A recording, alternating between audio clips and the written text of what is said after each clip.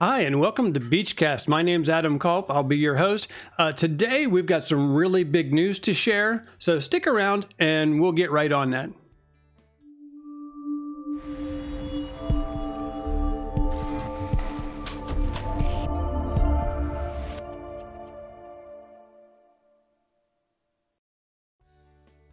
So those of you who have been paying attention on Twitter today, you may already know there was a huge announcement around Zen Framework. But first, let's take a look at this a little bit.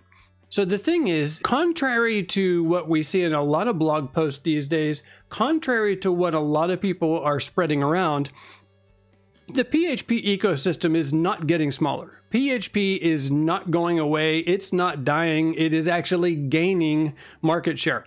Now, granted, there may be other technologies out there that are also gaining market share, but that doesn't mean PHP is necessarily getting smaller. It just means that possibly PHP developers are starting to dabble in other technologies. Sometimes PHP developers do use JavaScript and other technologies to do things. So that being said, though, PHP is not going away. It's not getting smaller.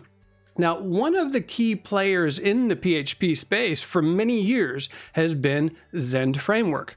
Of course, Zend helped create the core of PHP, the engine running it, the Zend engine. And they also, many years ago, they started creating what was called the Zend Framework. It was a PHP framework, huge enterprise level, and not huge framework, but a very large enterprise framework that was used by many companies around the globe. Well, the thing is that framework, over the many years it's been there, because it's been there, 14, 15 years. I don't know the exact number off the top of my head right now. However, it has been a very big framework for all that time. And as of the last 2 years, it's gained even more users. So while it had 100 million downloads of the various packages that make up Zen Framework and the other tools that make up the Zen Framework stack, if you will, over the last 2 years, that 100 million has now become 400 million. So think about that for a minute. In the last 2 years, it has been downloaded 3 times more than the previous 12 years.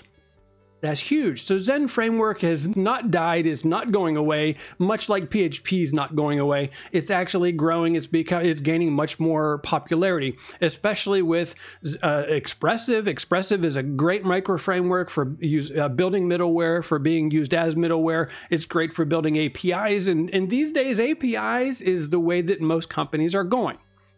So that being said, there's a change now in Zen Framework, and this is going to affect not just Zen Framework, but all of the other properties, if you will, that make up the Zen, that are also under Zen Framework, like Expressive and App Agility. Those are also going to be impacted by this to a degree.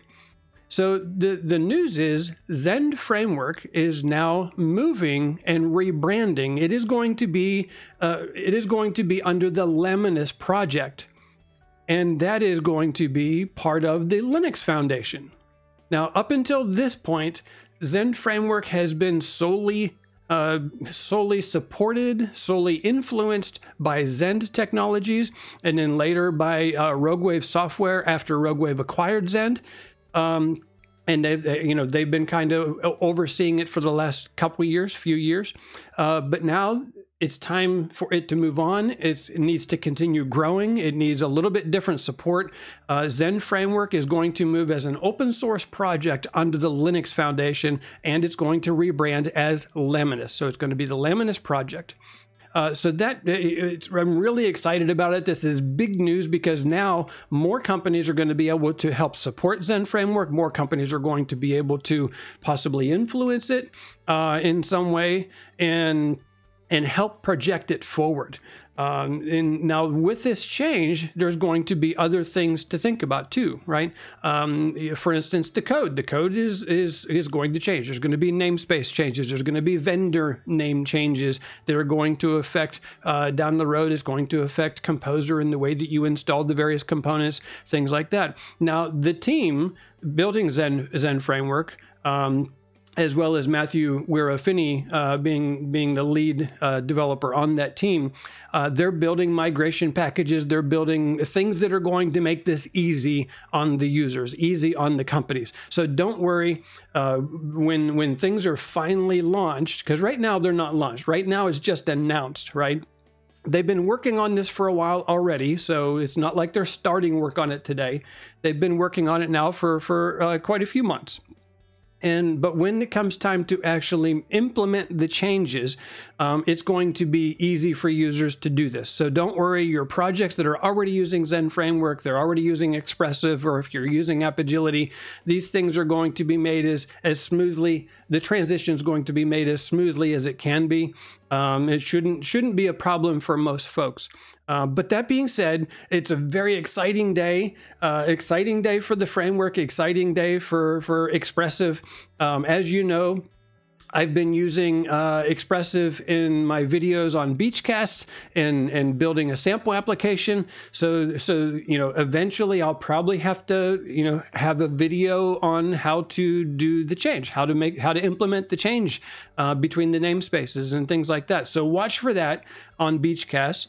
And just know that things are going to take a little while longer. It's still going to take a few more months to get all this implemented, although the team's been working on it. But it's very exciting. I'm going to link down in the notes.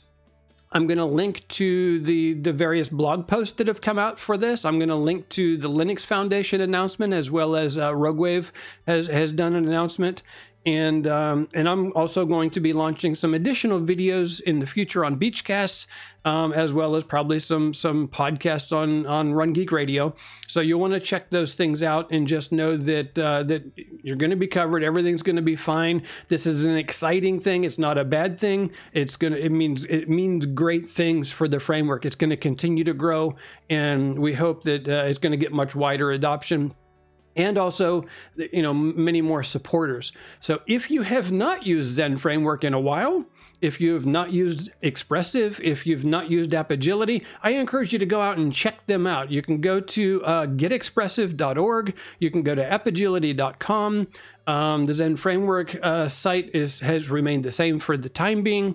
And, give them a try. See what they're all about. Because like I said, downloads have been phenomenal for the last couple of years. It's really starting to gain an adoption. So if you've used other frameworks over the last so many years and you haven't paid attention to what's going on with Zen Framework or with Expressive, check it out, because there's a lot of great stuff out there. So that's all I have for this episode. It's a very short episode, but I just wanted to make sure to get that announcement out there. I may follow up with something else, maybe tomorrow or something like that. But please remember to, if you're watching on Beachcast, subscribe down below, leave a comment, tell me your thoughts on this. Is this transition, is it going to affect you in any way? Do you think it's a good thing? Do you think maybe it's a bad thing? Any pointers that you might have, please share them in the comments. I look forward to hearing from you. So that's all I have. So take care and have a good evening.